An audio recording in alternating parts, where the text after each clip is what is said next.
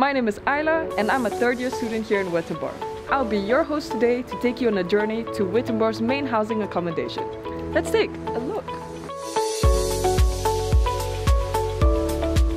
This accommodation is occupied by many nationalities. You can think from Vietnam, Nigeria, Russia, Iran, several. The diversification does not stop the students here from joining and becoming a little family. Let's go disturb one of the other students here in the accommodation. I'm sharing the room with Thanh.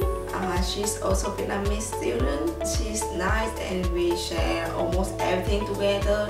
Multiple students can stay here together. It's really good for me to have experience to live with a lot of people in one house. The laundry room is accessible for our students, anytime, any day, and their clothes are clean. Here we are in the kitchen area. Usually it's shared by a group of students. They're given some kitchen equipment, some utensils, plates, refrigerators.